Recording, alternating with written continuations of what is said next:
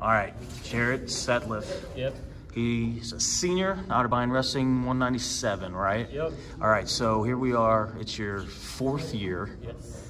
We got kind of a half year, not even a half year last year. Yeah. Tell me what it's like now when you walk in this room compared to the first time you ever walked in the room. Oh, it's crazy. I remember the first time I came in this room, I was nervous, I was anxious. I was like, do I belong in college wrestling? I didn't know if I was going to go to college or not. Now, every time I walk in this room, I'm happy, I'm confident. I'm glad to be here every day. I treat it as if it could be my last time in here. So I love coming in here every single day. So. How about the recruiting process, right? So Medina Buckeyes, where you went to school. Yeah.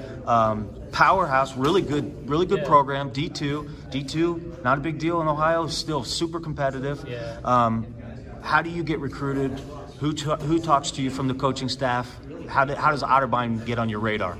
So I kind of just came here on like a regular school visit. I was really interested in the engineering program. I knew we had a wrestling team. I was kind of iffy if I wanted to wrestle in college or not. I had a teammate that came here on a wrestling visit, so I knew Coach Rossiter. I came here on a regular visit. I met with Coach, gave me a little tour around campus, got to see the wrestling team. And after I met him, got to see the university, I was hooked on it. Felt like home right away. I was like, I want to go to school here. I want to wrestle here. And here I am. So I'm glad I made that decision. Yep. All right. So you told me what you felt like when you walked in. What advice are you giving freshmen that are just joining the team right now? Have fun, be confident, love every part of the process. It's not going to be easy, but it's worth it. So, what are your goals this year on the mat? I want to win a national championship. All right, you heard it here first, 97.